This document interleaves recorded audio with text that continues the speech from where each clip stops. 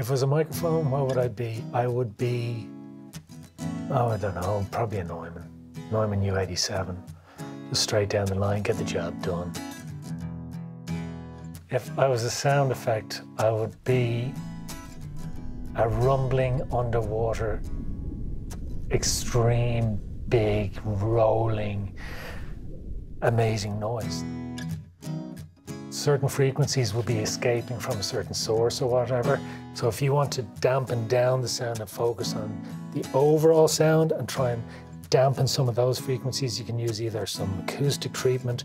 You might even go as far as using some blankets or some duvet, but you're basically dampening down some frequencies so the overall isn't affected by just those frequencies escaping out and affecting the sound of that specific sample that you want to focus on.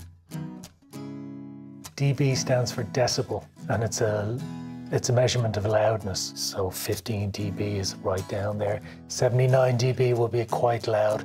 Then if you're talking 95 dB, you could be talking about hoovers, screaming kids, things like that. So be open to stuff, be open to conversation, be open to working with different people, working with different methods, because it's all a big, big learning curve. The signal coming out of a microphone mightn't necessarily be too strong. So for us to build up a good recording level, we'll use a preamp.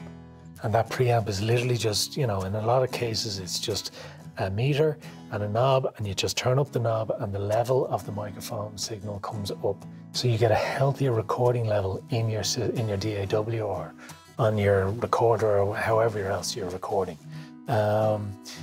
Some come with different color, so you can use different microphones with different pre's, and it gives you a little different warmth or a little different color to and influences the signal come from the microphone. Some like it, some don't. Personally, I love the human voice, and I loved working with people that have extraordinary voices. And the less color that I record with, I feel the better. Because if I feel that it needs some more color, I can always work, you know, some sort of magic in post with it. But just to get the clean voice initially is all good. Would I rather be a pirate or a cowboy? That's tough, because I love being out in the sea and I love boats and stuff like that. Being a pirate, I don't know. You're robbing stuff and you're hurting people. Don't know about that. I don't like that.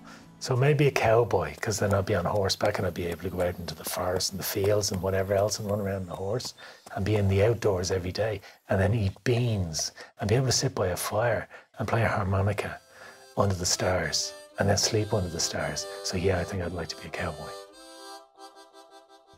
So Adorama, thanks for all your questions. They were interesting, to say the least. I hope you got something out of the answers. So if there is any questions that you do want to ask me, seriously, just put them in the comments and we'll address them later. Alrighty.